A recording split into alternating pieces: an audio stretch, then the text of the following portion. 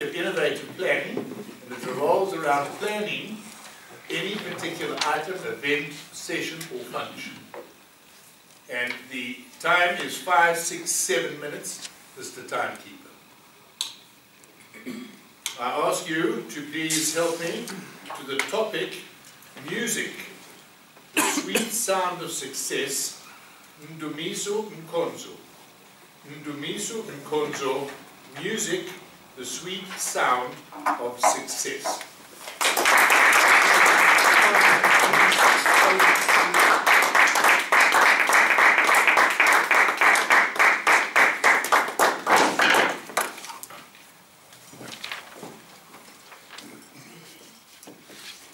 Mr. Toastmaster, fellow Toastmasters, guests, music is a sweet sound of success. Let me take you back a few weeks ago when I stood up here and I told you that we were going to organize what we called an open house. It is the 30th of April 2019. You sitting here as usual, as you would normally attend the Toastmasters meetings. Then you realize that guests, visitors are starting to pour in. The room is getting fuller and fuller. Suddenly there is no space to sit. You have to start adding tables and chairs on the side. Then the program starts. In no time, Will Barker is called onto the podium. He has requested that the lectern must be put here. He leans on the lectern as he speaks.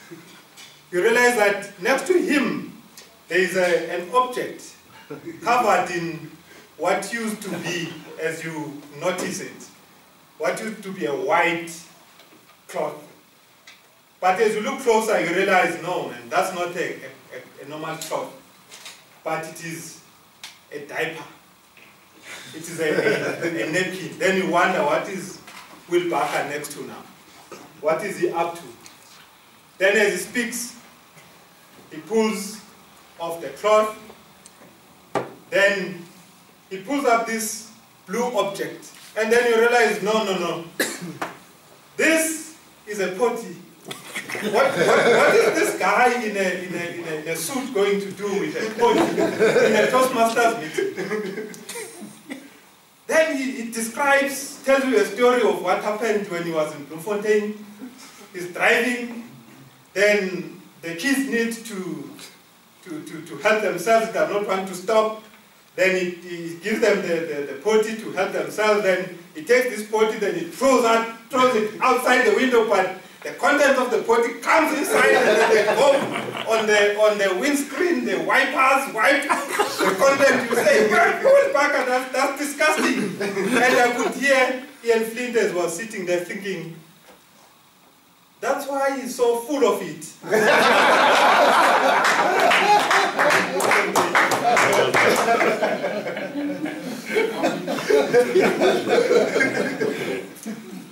Then he finishes.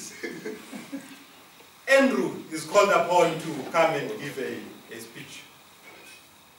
We all know Andrew is a very good speaker. But he comes here, he does the unthinkable. He starts singing. He then says, no, that's not how they do it. As he sings, he says, no, but that's not how it is. That's not how they do it. He does this 3 times. Then you wonder, why is this guy doing this instead of just speaking, because he's a good speaker? As you listen and pay attention to him, he starts speaking. Now, the audience, everyone is eating on the palm of his hands. He's in control of what is going on in this room. Whilst you're thinking about, whilst you're watching Andrew thinking about that, you interrupt yourself. I wonder, how did organizers of this event doing? Now let me tell you what makes up a successful project as we did it. We organized a team. Now when you're organizing a team, you need people to commit their most precious resource. You need them to commit their time. So you need people that, number one, are committed, and number two, they are passionate about what they are doing. Because you need a cohesive team, so that when you, as you push and pull, you all pull together. You also need leadership within that team. You need 100% commitment from the leadership, because if leadership is not committed, then nothing is really going to happen, because you can invite people to come to your event, but if the leadership and the team is not prepared, then those people that will come, they will come here and they do not really enjoy themselves. You also need a vision. People must know what is it that you're trying to achieve.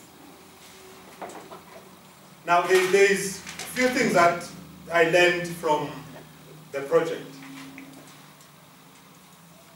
But I will mention only two things. Number one is that Toastmasters is what I would call an underground university. In Toastmasters, you learn a lot of skills, things that you really never thought that you might learn. For instance, in the project, I learned the PR skills, being out there and publicizing the event. I needed to create the adverts, and I did not know how to do that, and the Toastmasters family was available to assist. Whenever I needed help, I just shouted out there, and then people were available to assist. The only challenge in that project was our PR manager. Maybe I must just say now, the former PR manager. Because every time when I try to be creative, he would say, no, but that color is not approved. That color scheme has not been approved, so I have to change now what I had decided on doing. Secondly, what I've learned is that Toastmaster is a big family of skilled individuals that are always willing to help. In that night when we agreed on the project, I called on Andrew to assist, and on the same night he agreed to assist. The following morning we had discussions about the nature of the event and the people that we wanted to invite. We had a long discussion about who was going to give a humorous speech. Lots of names were thrown around to say, no, let's go there, let's go outside the club, let's have a discussion and get someone. And then someone mentioned the name of Will Barker. And then we said, no, you can't select Will Barker. Number one, he's not funny. Number two, and most important, is going to embarrass the club. And he did exactly that and talked about that thing. What we did not plan in our program was an evaluation. We said we did not want to have a speech that was going to be evaluated.